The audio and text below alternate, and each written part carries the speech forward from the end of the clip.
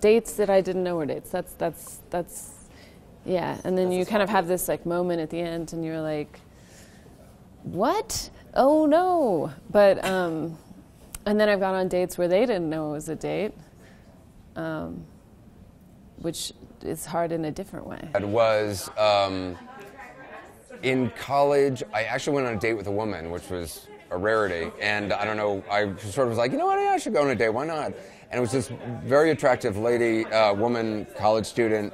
And but I sort of wanted to test her out. Like, I kind of did. I doubted why she was dating me. I thought maybe she was like, you know, knew who my mom was and was kind of thought that was cool. And so I went to Tony Roma's Ribs with her because I thought of all the places, like that would sort of be a good trial. Like, if she complains about being in Tony Roma's Ribs, she's probably not a person I'd want to hang out with. And yeah, date didn't go anywhere, and it was a disaster. Yeah.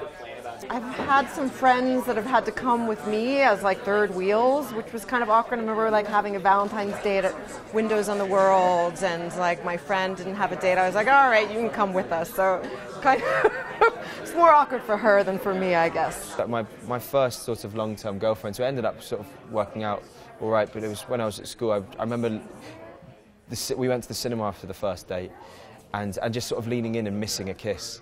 You know, literally sort of like kind of just missing it. I don't really know how you can do that, but I managed it. Having a comedy Valentine's date when I was in my 20s, where two friends and I decided to go out to a restaurant where everyone was coupled up, and we just sat there like and did this whole performance of this really like functioning happy threesome, and just to annoy people. It was kind of funny. I had an awkward date. I was on an afternoon date with a playwright, and I was pretty young. I was like 22, so I didn't have that much experience. And he took me out on a boat ride near Marina del Rey, and we had like Chardonnay.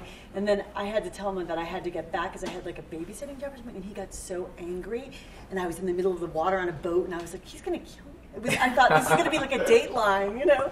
So he got so angry, and I'm stuck in a boat with him. Crush on a girl in high school. I bought her a Hello Kitty teddy bear for Valentine's Day, and I like never talked to her. Like, yeah. So that was very embarrassing. Did it work? No, not at all. Oh. I don't know, you know, I haven't really had a great Valentine's Day yet.